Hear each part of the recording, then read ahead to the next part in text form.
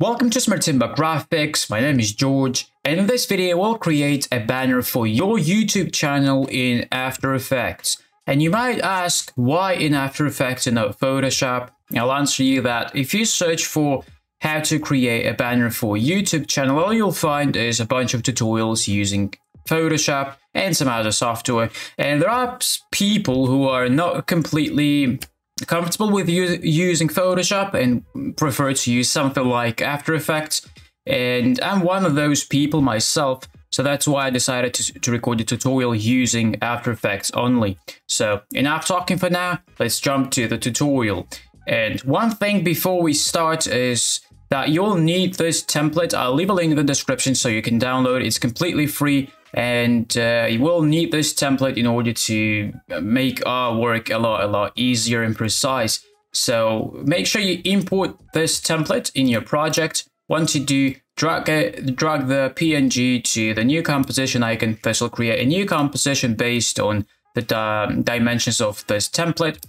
And now we need to bring our rulers. So set rulers, and you could zoom in nicely on these lines here and add rulers like so. You don't have to do this, but honestly this will make it so much easier. And also by doing this we can hide our template because, well, technically we will no longer need it. And let's place all the rulers, and then I will explain you what's happening and why we're placing rulers like this. So, well, right, this looks good. So this template is designed for YouTube banners specifically, and as you can see, there are different areas here, and this one, the main gray area in the middle, is the one that will be shown on mobile device. It even says that. This area up to here will be shown on tablets, and this area all the way up to here will be shown on desktop, and an entire template will be shown on TVs. So you might have guessed it right, we'll be focusing on this middle area here because it's the most important. And why? Because that's what will be shown to mobile users, and the majority of traffic actually comes from mobile users. So we need to optimize our banner in the best way possible to suit this middle area. So once you've created these rulers, you can go ahead and hide the template because we don't really need that. We know our working area is inside here. And of course, when creating a banner for your YouTube channel, you have to understand that every channel's content is different. So a banner from one channel might not really apply to the other. So don't really go and copy what I'm doing here. Try to get the overall idea and experiment with it as much as you like, of course, until you find the something that suits your needs best and suits your type of content and theme of your channel best. So, all right, enough talking now. I'm going to continue. So, of course, as I said, every banner will be different, but typically it goes something like, let's select the type tool here and create some text. Let's make it white so we can see it. So your channel's name will be in the middle. So let's type Timber Graphics. So that's my channel. Yes. So maybe we can make it like this, be better in my opinion, and place it in the middle like that. Yeah, and you could also have a smaller text. So let's decrease this something like 30 and write something like after, or actually no, motion graphics tutorials, and place this in the middle, below. So yeah, this is like the typical way, I'd say. And you can change the font of this to like a different one, but I mean, it looks good to me, to be honest. And then you could go ahead and add your social links. So I've got mine here, and I've literally created them before this tutorial. They're pretty simple, but for this tutorial, they'll do the job. So let's set the scale to something like 40, something that fits you best, and place them somewhere around here. So usually they go to the right side, at least that's how I've seen them. Let's decrease the scale more to like 30. It would be better. And place them somewhere around like here. So yeah, that's alright. And also you can add some more elements, some more text using hashtags, but you do not want to overload your composition. So what I like to do Next, let's create a new solid. So right click, new solid, and let's name this BG for background. Bring this down all the way. And let's add, go to effects and presets, search for gradient ramp. So gradient ramp, and add this to the solid. And for the colors, of course, choose any color that you like. I generally like the purplish colors, so I'm gonna choose purple for start color. For the end color, I'll go for some like more pink, and place the colors like this.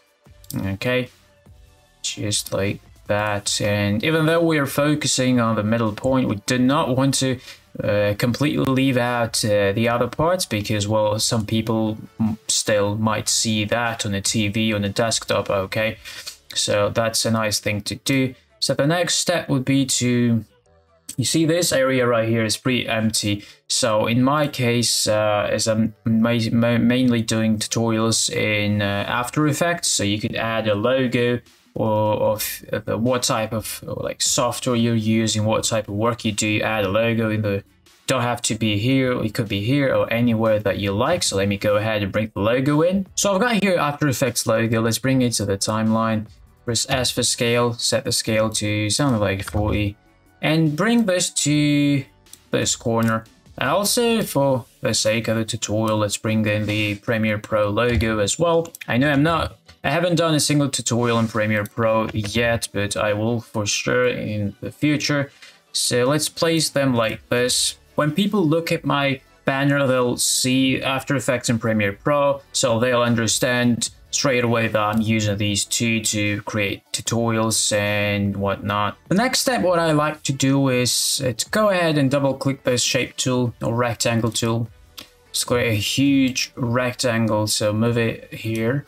Press W and rotate this shape. Make sure you hold shift so it snaps to this 45-degree curve, and then press selection tool and place it to somewhere around here. Once you do that, go to effects and presets or search for turbulent displace and add it to the shape layer. Let's actually rename this shape to left. Okay, and for the amount, go to something like 120, and for the size, increase it until you see it fit. So 208 looks good. If we move it to the right slightly, this looks all right. And next step, go to effects and presets and search for drop shadow. So add drop shadow to the left shape.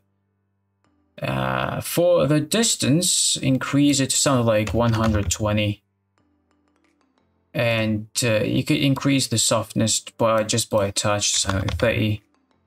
And leave it like that. That should be fine. Now let's bring this layer all the way down above our background, like this.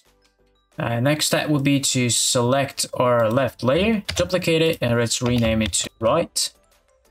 And select it, drag it to the right, and then place it somewhere around here. And for the drop shadow of our right shape, change its direction to so it faces this way, not the other one.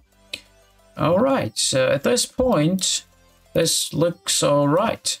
And you can, of course, go ahead and experiment with it further until you see fit. Since my channel is about motion graphics and tutorials, I could go ahead and add some random elements and lines, and it will make sense, but depending on your type of content, that might not really fit into your banner. So what I like to do, and I've literally done this for my own banner, you can go ahead and check it out right now. I go to the pen tool, make sure your fill is set to none and your stroke set to whatever amount of pixels, so 10 pixels for me, and create a line like this. If you hold Control, it'll create a straight line. And the quick way to duplicate this would be to go ahead and expand the properties of it, go to add and add a repeater. It'll add a couple copies. We'll go to properties of repeater 1. You can, add copies, but 3 copies is fine for me. Now let's select the selection tool and drag the shape to wherever we want it, pretty much. And what I like to do, let's hit W here. Let's rotate the shape like this. All right. And on the timeline here, let's actually place it below our layers like this. And move it out like this. So it sort of looks like the lines are coming from below of these shapes. So that looks cool in my opinion. You can go ahead and add more lines. So as you guys can see, I've added some more elements, a line here, and a couple burst animations here. So I really love these burst animations. They look so cool. And I've recorded a tutorial on how to create a burst animation. If you're interested in that, go ahead and check it out. At the point when you're happy and satisfied with what you've created and you want to export this, go ahead and select any point on your timeline, press B, then press N to lock that one single frame, then go to File, Export, and you can either choose Media Encoder or a normal render queue. I normally use Adobe Media Encoder because that's what it's made for. So choose that option, give it some time to load, and then right here, make sure you click on this blue that says, well, it might say something different for you. And once this window pops up, make sure for format, you select PNG and choose, well, either one of presets. I usually choose this one with alpha. Alpha pretty much means transparent. So, well, just choose that alpha. And for the settings, you can leave it the same. Then, of course, here, the output name, give it the name and the destination folder. Then click OK. And once you click this start button, it'll quickly export your file to the destination that you've specified. And here you have yourself your own banner that is ready to be uploaded to YouTube. At this point, I think our tutorial is done. I hope you learned something new. If you have any questions or suggestions, as always, feel free to drop them down in the comment section. And thanks so much for watching, and I'll see you in the next tutorial.